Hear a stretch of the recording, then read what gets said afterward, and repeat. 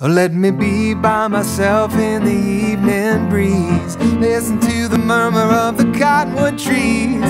Send me off forever, but I ask you please, don't fence me in. Well, hey there, I'm Tony DeSare, and I'm so excited to be coming to the Sharon Lynn Center for the Arts. I've been there before. It's a lovely room, lovely place to play.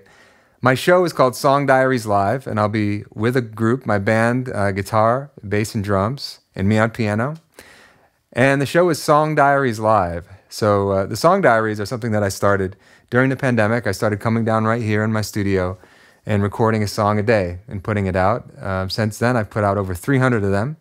And they're all my favorite songs. And I love and I'm grateful for the fact that I'm back out on the road sharing my music with audiences.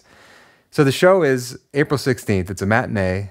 And well, what can I say? I just guarantee you're going to have a good time if you come. We'll be performing songs from just about every generation of pop music, all the way back to the early 20th century to the end of the 20th century, and some new songs even. So hope to see you there. Get your tickets and